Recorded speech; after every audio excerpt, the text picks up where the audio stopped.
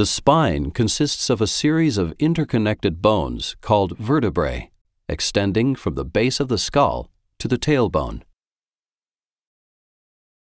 Each vertebrae connects with the one above and below at the facet joints, allowing them to move relative to one another. In between each bony vertebra lies the shock-absorbing intervertebral disc. The facet joints and intervertebral discs work together to permit the bending and twisting motions of the back and neck. Protected within the vertebral column is the spinal cord, which connects the brain to the rest of the body. Spinal nerves emanate from the spinal cord at regular intervals. The main sections of the spine are the cervical, thoracic, and lumbar regions.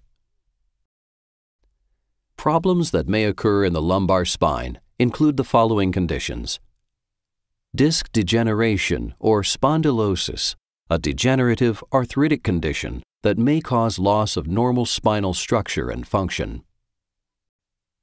Spondylolisthesis, a condition where one vertebra slips forward relative to the one next to it. Osteoarthritis of the facet joints. A spinal deformity such as scoliosis,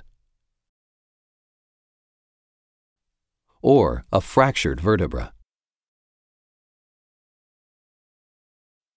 A doctor may recommend a posterior lumbar spinal fusion to make the spine more stable and decrease pain due to a condition, injury, or abnormal curve. To begin, the surgeon will make an incision over the lumbar spine. The outer surfaces of the bones will be removed to prepare for fusion. The surgeon will place screws into the vertebrae. Rods will be placed alongside the vertebrae and attached to the screws. The surgeon may remove small pieces of bone from the pelvis to use as bone grafts.